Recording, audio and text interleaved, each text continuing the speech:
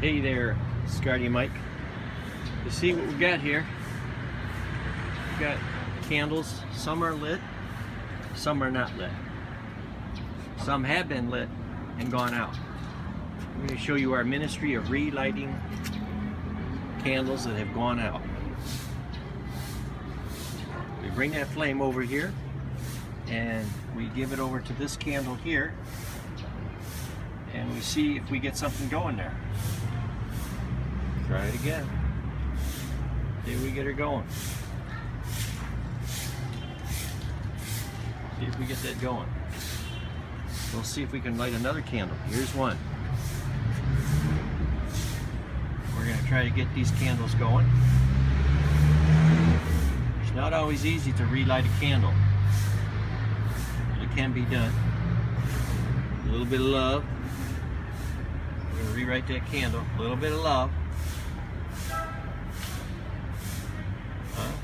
A little bit of love. We'll rewrite that candle. Let's see if we can relight some others. Okay.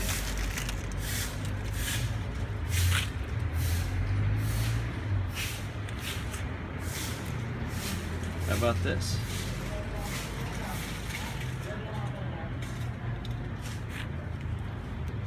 And that's what we're going to do with that.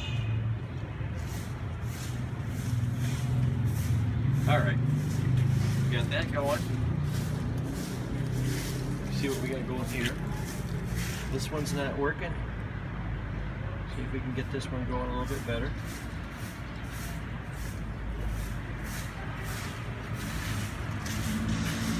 And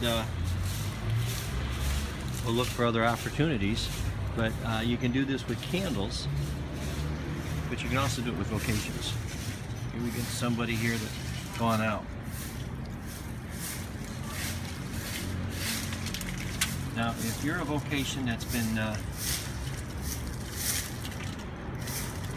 found unworthy to be in your community because you can't make the meetings, maybe the problem is with the community that can't keep the candle lit.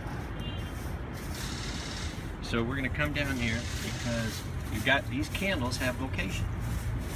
They've got a purpose in life, and just somebody can't keep the flame lit. And that's what your formation director, spiritual director is supposed to do. So keep them candles lit. Vocations outside the walls are still vocations.